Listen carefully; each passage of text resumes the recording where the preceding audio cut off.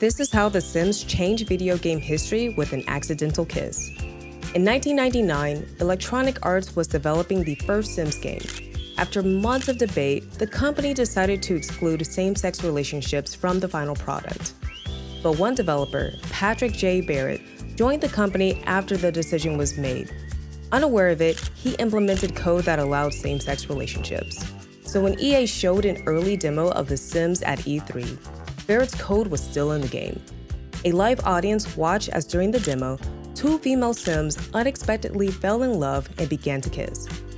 The Sims became the talk of the expo and went on to become the best-selling PC game in history by 2002. Barrett, who is gay, said that at the time, The Sims was a safe haven for gay people in a world that still treated them as abnormal. The franchise helped pave the way for gay representation in the video game community, all thanks to a stray bit of code.